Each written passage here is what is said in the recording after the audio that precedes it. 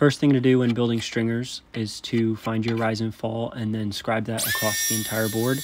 Then come back with a circular saw, cutting out all of the marks. You won't be able to cut all of it out as you don't want to go past your line, so I will come back with a jigsaw and then set it up and make sure everything's level before I scribe it onto the other two boards that will be used as the second and third stringer.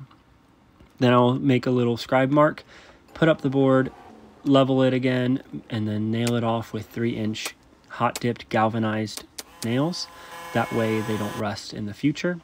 Then I'll set up the second one, making sure that they are level between them so that I don't have any unevenness in my step treads that I will put on later. Making sure that all three are level with each other as well. And the last thing to do will be to nail that one off and square it all off at the bottom. That way everything is plumb for the step treads.